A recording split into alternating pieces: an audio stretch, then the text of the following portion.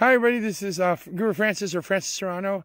It is day 2, first full day of Christmas Institute, and right now I'm outside. Right now they're doing a workshop that I'm not leading any this time.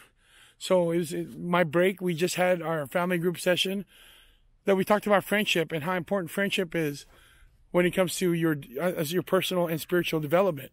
I have a really great group of people, a small group from college age group, but they're amazing people. And we're just kind of getting to know each other. But right now here, it's a little crisp. It's a little cold, but it's not freezing. I've been to this campsite before, and on the other times that I was here, it was absolutely cold all the time. So this is actually quite nice. And I'm just kind of relaxing here. So there's this pastor that's with us this year. His name is Pastor.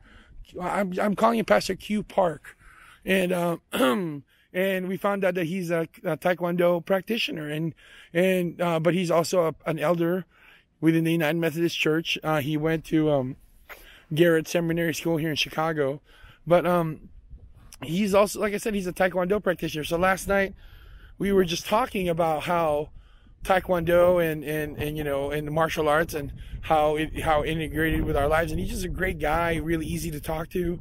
So I'm having a blast here.